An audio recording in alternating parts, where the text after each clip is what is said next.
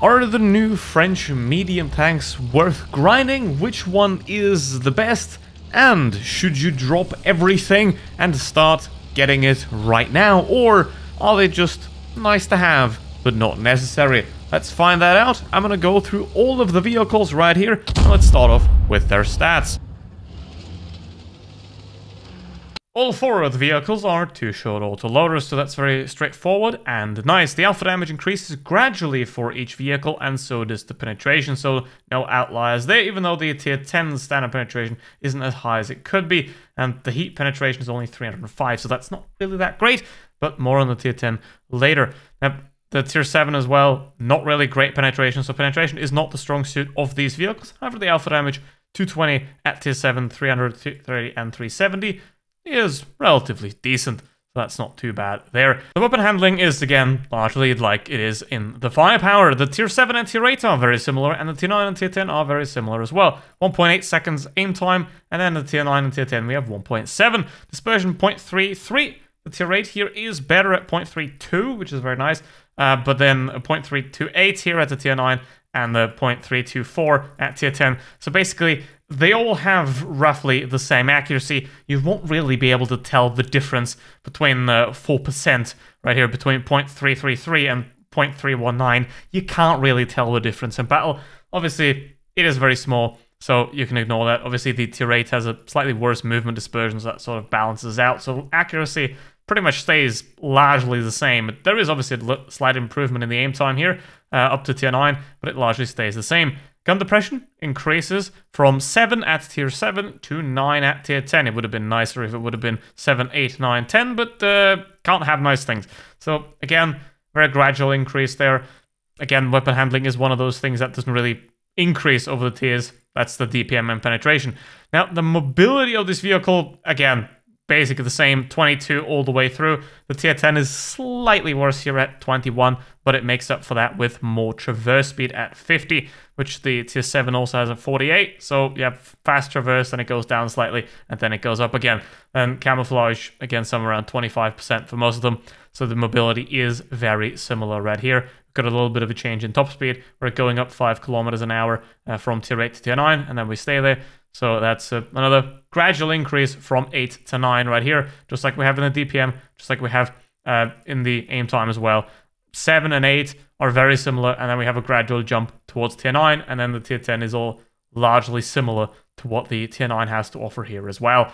And then down here, in the hit points, of course, those are going to increase gradually, and then the armor goes up as well, whereas the MX doesn't really have any. The tier 8 has a little bit more armor, and then we have less armor slightly on the tier 9, but then we have a lot more, especially on the turret of the tier 10, but I will talk about the armor of the tier 10 specifically a little bit later. But generally, the other vehicles, again, the tier 8's turret is pretty good, but most of the time, these vehicles are very easy to penetrate. So nice progression here that we have. It's also, if you are a good player, it's going to be a very easy line to learn, because largely the playstyle of all those 4 vehicles is going to be the same. I haven't really played the tier 7 all that much, but from what I've seen, it is quite an enjoyable vehicle. Now, it does have an AMX-13 hull and an M24 Chaffee turret, but it is a medium tank. It doesn't really have medium tank armor, but if you've played the MX-1375 before, you sort of know what this vehicle is going to be all about. The difference, obviously, is this vehicle has 2 shells with 220 alpha damage, but generally, this is a tier 7, especially if you're a good player, that is very enjoyable and can be played at an extremely high level. Obviously, one of the big downsides that I didn't mention in the stats part is that the turret is at the back of the vehicle, which is generally always going to be a downside unless the vehicle is extremely good at side scraping, like a VK90, and can take advantage of that. But generally, you have the turret at the back. Obviously, you will have to peek the engine compartment first, and that exposes you to the enemy a lot more than if you can just simply have the turret in the middle or even at the front. So that is a slight disadvantage right there. But the other vehicles of this tech tree don't have that, so we're going to get rid of that problem later. They all going to have 2-shot autoloaders, of course, so we're going to stay very consistent there. And that is what is very important about a tech tree as well, is that it is consistent. Nobody wants to play AT-15 and a Tortoise and then go to the 183, which is entirely different to the two vehicles previous. So here we have a tech tree that is quite in line with each other, which is always lovely to see because that makes the process and the progress of grinding it a lot easier and a lot more enjoyable, because you can just simply learn how to play the tier 7 and then apply what you've learned to the next vehicle, the tier 8, tier 9, tier 10, and then increase your skill with each tier, as you should, because obviously the higher you go, the more difficult it's going to get. The players aren't going to get any better, but the battles are going to get more difficult nonetheless. Now, a game like this, obviously what I want to do is I want to play on the two-shot autoloader. I don't want to expose myself unnecessarily, just drive around, find a place where I can put the 2 shells into an enemy and then disappear again to reload, because that is what the advantage of a fast autoloader is going to be. Clip, run, clip, run, clip, run. That is ideal, what you want to do here. And obviously that 12T up there, he sort of could know that I'm in this position, but he doesn't, so I can just simply put 2 shells into him. And obviously again, I'm gonna go back into hiding. Now 3v5, that's kind of what I want to do now, because this is the time to preserve hit points right here. If I was on the team with the 5 players, I could be a little bit more optimistic with my hit points and trade them more, but in this case, I will obviously need them for the end battle, because the enemy still has 5 enemies alive right here. So I'm going to try to preserve my hit points while hopefully taking out a couple of enemy guns. And the MX-12T does present himself very nicely here. And there you go. The gun mantlet of this vehicle does have some protection behind it. So again, if you're an MX-12T and you're fighting a tank like that, that is looking at you, that is a tier higher than you, that has more alpha damage than you, you're probably not doing it right. Anyway, ideally, want to fight, especially if you're in a tiny tank like an IMX-12T, you always want to fight enemies that aren't looking at you. You always want to fight enemies that don't shoot back at you, that don't look at you. In this case, I have the advantage that I still do have a heavy tank teammate down there who is very high hit point, which means that the enemies are also closer to that enemy, so obviously they're going to focus on the M6. They're not going to just drive around the M6 and focus on me, so that is what is very important here. Especially if you're in a vehicle like this, you do not want to be the first point of contact for the enemy team, because you simply don't have the armor to tank the shots, and you also don't have the DPM and the consistent fire, because you're an autoloader, to actually fight that. So in a situation like this, you want the heavy to take contact first, so you can play around the heavy and then attack whatever enemy is currently in your view. And obviously if you don't see one, you have to reposition and try to help out your teammate in that situation, because obviously there is no gain in using my armor and the M6's firepower when the inverse is more effective, of course. But here it goes, the enemy MX, and that is the MX-M12. And now we go to the Iraq 105 Proto.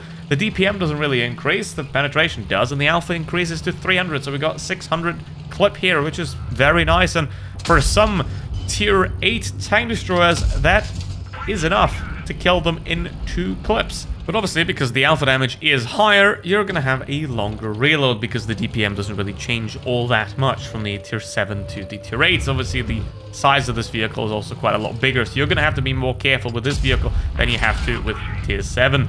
You don't have the turret at the rear anymore, which is lovely, but your DPM is not going up by that much, and 1900 DPM is kind of solid for a tier 8 heavy, but for a medium, not that much. So 2 shells right here. I have... See, but when you have enemies like that, who needs skill if you have enemies like that? But nonetheless, you want to play this vehicle even more carefully than the tier 7, because your reload's longer, your tank's a bigger target, it's easier to hit. Don't have the rear turret problem anymore, but you're trading that for longer reload and obviously the larger size, especially on the hull, which can be penned very easily. Obviously the upper plate is very well sloped, so if somebody's trying to shoot at that from a flat angle, the shell is going to bounce. But every useful and intelligent player is never going to fire at that plate intentionally. So yeah, obviously this is what the tank splits we're talking about. So the amount of players that actually know what they're doing is very proportional to the amount of people that actually know what they're doing. Not very many. So there's a lot of people that think they know how it's going, but they don't. I have no idea either. But here's the thing. That Jigsaw just peeks out. He doesn't know what's going on. Like, he could have sort of guessed that that Iraq is spotted, And the other Eric, which is me, is up here. So he shouldn't have peeked at that. Should have been more careful, especially as a one-shot right there. And what I'm going to do now in a 2v4 situations. 2 clip, 2 clip right there. So 4 of these shells are going to be enough to kill most of the enemies, especially the tier 7s. That is going to be enough. So ideally, want to play together here. It's not like last battle where one has the armor and the other one has the clip. This time, both have no armor and both have the clip. So ideally, I don't want to be putting this guy into any trouble, but I still don't want to be the first point of contact because he has 200 hit points more than me. So in that regard, that is useful. Now, here it comes the Kyler. Again, he doesn't really look much what's happening around him. Obviously, I fluffed the second shot, and I haven't really done much yet in this battle, so I'm going to have to be very careful. And obviously, with the longer reload here, something like the Kyler, something like the AMX can approach very quickly, and if they do that, it is going to be very difficult to ward them all off, because obviously, 4v2, if they all play together, which of course they're never going to do, then it is going to be very difficult to actually fight that. Now, 3 of them are around here, but the Actiga, he just sits there. The MX pushes too far. He gets himself killed. He had quite a lot of hit points. The Kyler also had a lot of hit points, but now he doesn't have any. And he just jumps down on the Eric, despite knowing I'm up here and I can one-shot him. And he just jumps down, and here is the Actiga. I got another shot. The Eric got 2 shots, and he's finished off. And where is the Silencer? Where is he? Nowhere to be seen on the entire planet. Now, he does have a 2-shot auto, so that can be dangerous, but as long as we play together here, that is going to be perfectly fine. And he has less than 600 hit points, so a kill here is going to be likely. Pushed forward. He put himself into an out-of-place spot where he doesn't belong, because you don't play in a tank destroyer against the medium in the medium's playground. Nonetheless, that vehicle works. And it is quite nice to play as well. Obviously, watch out for the size and watch out for the long reload. Don't play it too aggressively, because then you'll have a problem. This vehicle does have less reload again. Still has more alpha damage. Now we're going up to 2,500 DPM, which isn't all that much compared to other tier 9 mediums that have over 3,000, but you do have a 660 alpha damage clip in the 2 shells that are offered here. And why am I in the city with this vehicle? Well, here's the problem. I'm the only medium on this team. The enemy team has 2 mediums. Optimally, you would want to contest the medium side, win the medium fight, and take those out. But because that's not going to happen, because my team is going city, I decided that we need to gain the advantage here. You always want to gain the advantage on one side of the map. Ideally, clear out that side before the enemies on the other side are able to come around. If the enemies are split, of course, because not every advice applies to every battle. I hope that is somewhat clear. So, if you can gain an advantage on one side, you have to push that side, reinforce that side. You never want to bolster out the disadvantage on the other side. Like, if there is enemies that are fighting 2 versus 4, you making it a 3 versus 4 isn't going to help them. But you taking out 2-3 enemies on the other side of the map might be a lot more helpful than you just simply dying with the rest of your teammates in a disadvantage. Now, again, we got rid of those 2 heavies. A lot of hit points, a lot of firepower already off the map. And the only thing the enemy team achieved so far is kill a Su-12254, which does have 4,000 DPM and should have lived much longer.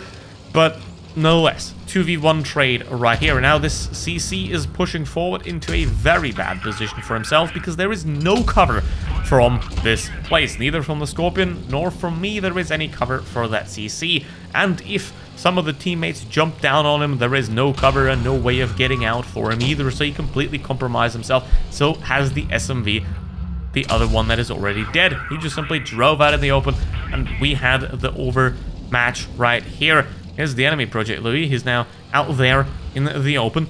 And here's the thing. Going to the medium side is most often beneficial, but getting a decisive advantage when you can is even more beneficial.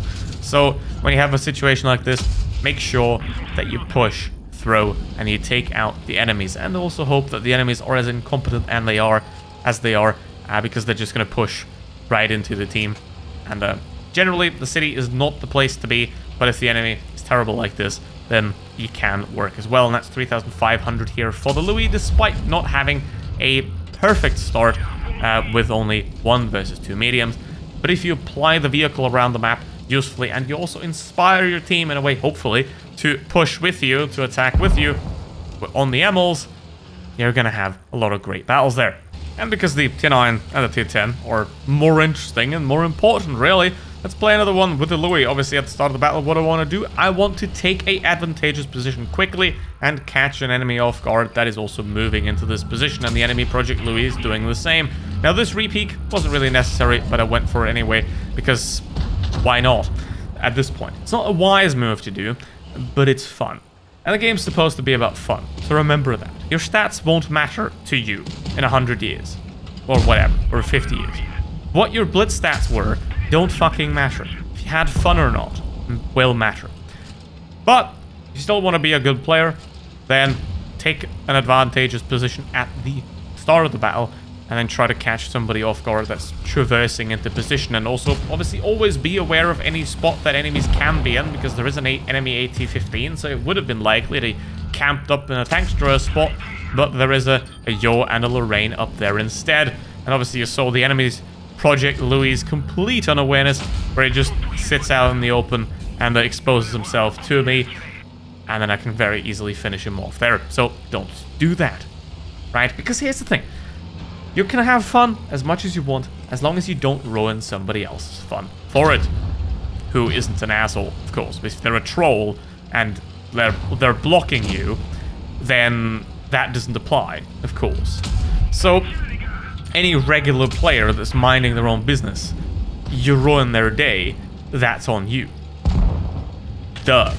Now, in this case, what's kind of ruining my day is that the enemy heavies are all the way over there, and while they do have a very good advantage over that IS-6, they're not really doing anything else to help out over here, and obviously that IS-6 is now gone, so I want to get out of this position, out of this situation, because there is no advantage for me to be had here. The Su-130 is going to go down anyway. There is no gain for the team in helping that Su-130 over there, because then I have 303 hit points. I'm just going to die with them. So I'm going to have to, again, reposition myself, get behind the heavies, and use the heavies' armor as an extension of my own hit points to be able to apply the two-shot autoloader to the enemy, basically.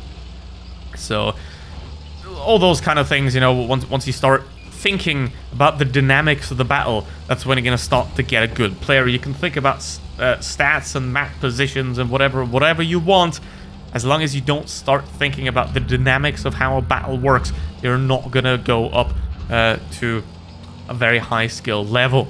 Of course, you got to know how the battles work, and for that, you're going to have to play a lot of battles, you have to make a lot of mistakes, and you have to learn from those mistakes and then figure out how the battle usually plays out. And in this case, I know I'm far enough away, I'm not going to get spotted unless I fire at him. So, I got to pull back. See? Because that's the thing about camera rating. Camera rating doesn't matter if you fire. It only matters before you fire. When you shoot, it's out the window anyway, unless you're outside the enemy's view range. Right, so if you want to really be safe, be outside the enemy's view range. Otherwise, you're not safe, because you can just get spotted by firing a shell. And in this case, I have enough hit points to take one shot. I'll be fine. Now I have 110. 2 enemies left. The heavies are doing a great job. Yeah, I'm playing from the back here. What would I have gained from head-on staying there where the Su-130 was? Nothing. I would have simply just died.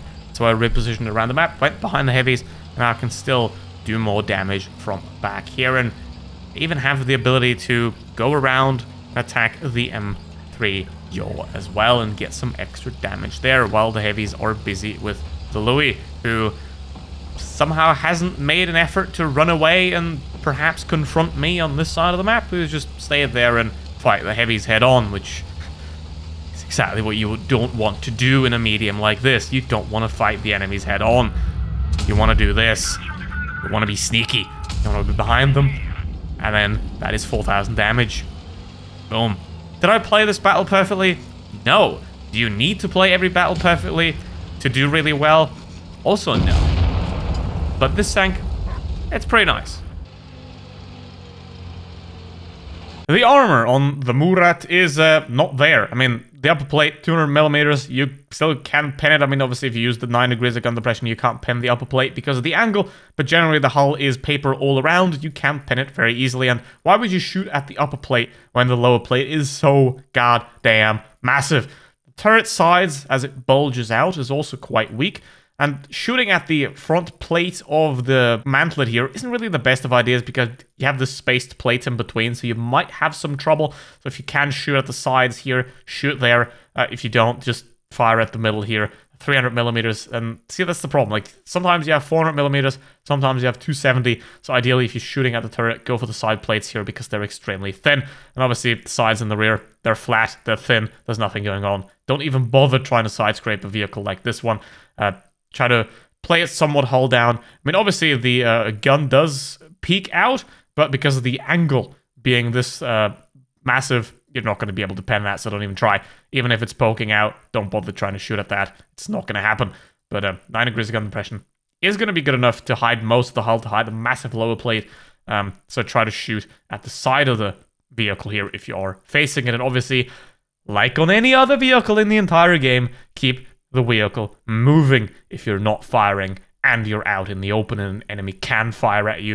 If an enemy can fire at you, move the vehicle around to throw off their aim. And now let's get into the battling with the new Tier 10 French vehicle. I know we want to start off with another one of Wargaming's excellent wisdom of making the game worse than it has to be. This vehicle has 370 alpha damage instead of what is usual for 120mm guns, which would be 400. Now, why is that a bad thing? That the same caliber guns have essentially randomly assigned alpha damage of 370, 400, 410, whatever. It makes the game more difficult for a new player to learn. If you know what a vehicle's caliber is, like you know a T-125 is 120mm, and this one's 120mm, the Super Conqueror is 120mm, you can very easily be like, alright, that's 400 alpha damage. But if you change the alpha damage value of every tank seemingly at random, you're going to make it a lot more difficult for new players to figure out what is what. So that is another pointless complication of the game that is unnecessary, right? Because you can make vehicles different, not by changing the alpha damage by 10. Like, that's not going to change anything. It's just going to make it more confusing for everybody. So, not great, but it's Wargaming we're talking about. And also my hit points here are not very great because the enemy has made one of the two fatal mistakes that you can make when you play together in a team. One is to play too close together, and the other one is spread out too far. Because in one case, you're just going to start blocking each other and stopping each other from being effective, and in the other case, you're going to be spread out too far to be able to actively help each other. So you want to spread out, but not too far, which is why most of the time going to the middle and the medium side is preferable, because the middle and the medium side in most maps is more connected than the city to the middle and the medium side. So that's where that comes from. Basically, you want to gain map control, but not at the expense of giving up support for all sides of the team, right? And if you have a problem where you have to give up support for the other side of the team, as you saw earlier in the Desert Project Louis battle, then you want to push through where you have the advantage and simply gain back that control that you sort of gave up by abandoning a part of the team somewhere out there. Now here, this is a little bit of an oversight because that chieftain, if he wanted to, could peek forward, take a shot, but I know that he just fired, which means that I have about 5 seconds to jump over the hill here and be safe still. But again, things like this could lead to a death if they're not calculated enough, or if they're miscalculated, or if they're simply not calculated at all. So just be aware of things like that, that even if somebody knows how to play a game, they are still gonna make mistakes. Sometimes because they just happen, sometimes because they don't care. So be aware of that, that don't copy everything, only copy the things that are done correctly, right? And if you can identify what's right and wrong, you're already on the path to become a good player. If you can read the battle, if you understand, okay, that move wasn't optimal, then you're starting to think. If If you just look at a battle like this one and be like, oh my god, this guy's so good, he did 4,000 damage, you're not thinking enough, right? Because even a 4,000 damage battle is going to have slight errors, slight inaccuracies, a place where I peaked a little bit too far, a place where I could have moved somewhere else and done more damage. All those kind of things, they are part of every battle. Even the best of battles could have there's always something that could have been done just a little bit better. And you shouldn't be too harsh on yourself and be like, oh no, I made that mistake, I made that mistake. That's not what this is about.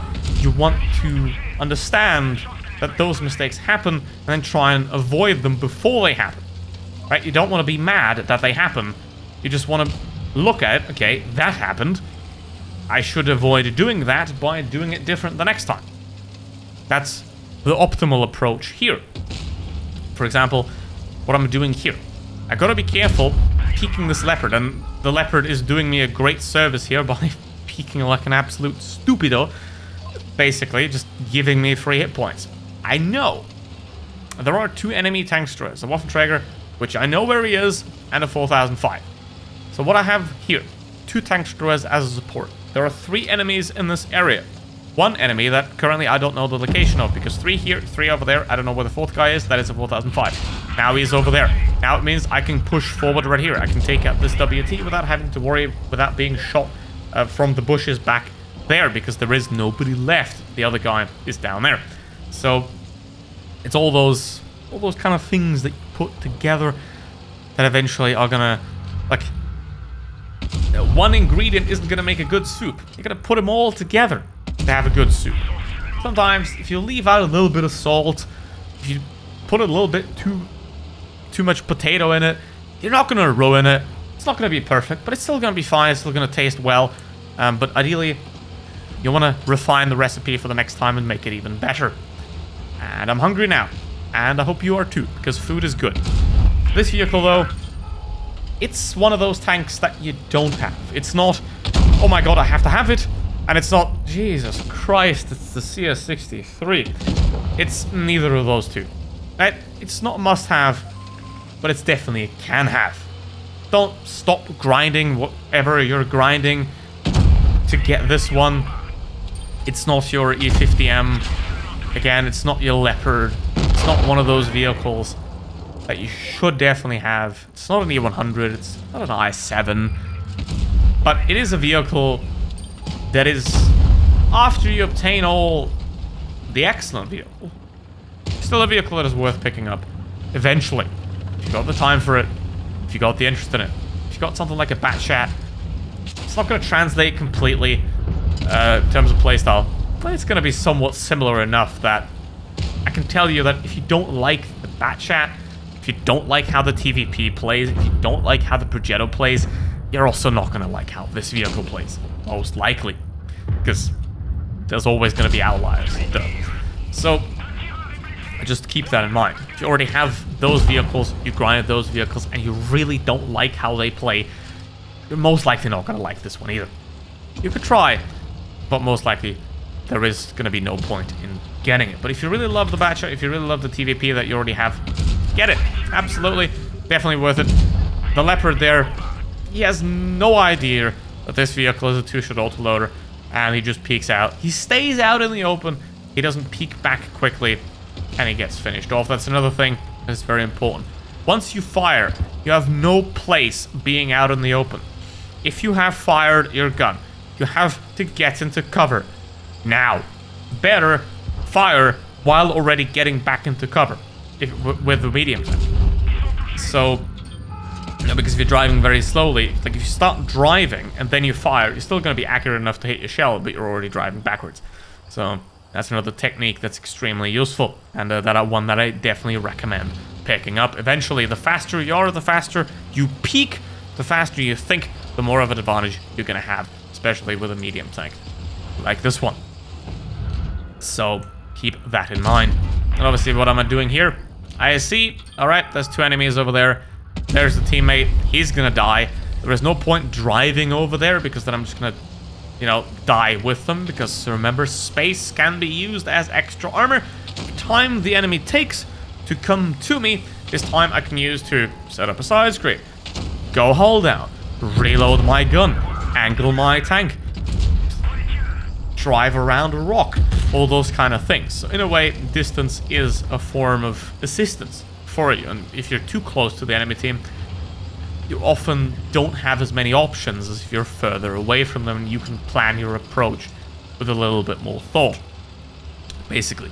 So I think I'm throwing everything into this video, and that's kind of the problem, right? Because once you boil down Blitz to its most essential points, the one things that are actually important, you run through them quite quickly, right? Because the majority of battles, once you get the basics, once you have the game awareness, once you have the map awareness, once you know how the tanks work, once you know how the average battle unfolds, once you know how to read the battle, once you know all the little tricks that exist, you know, like the peeking fast, like, you know, wiggling your tank and all those kind of things, or, you know, once you know all those things, it sort of gets straightforward. And everything I say on top of that is just repeating the same thing again. Right? So, yeah. Well, 1v3. Can I win this battle? Probably not. But, is it worth now throwing it away? No. I can still do the best I can. Even if the team doesn't do the best they can, or maybe they just can't do it any better, you can still do the best that you can, right? Because if you carry your own weight, if you're doing average, that's all you ever needed. And this vehicle might not be perfect for the average player. Definitely wouldn't recommend it there, especially if you're inexperienced, if you're new to the game. I would not recommend this tech tree whatsoever. But if you're semi-decent at the game and you like other vehicles, similar-ish playstyles, like a Batchat, like a TVP, then this tech tree is certainly still worth picking up as well. So with that said, thank you very much for watching. Put it down in the comments. Have you already gotten it? What do you think about it? And see you in the next one.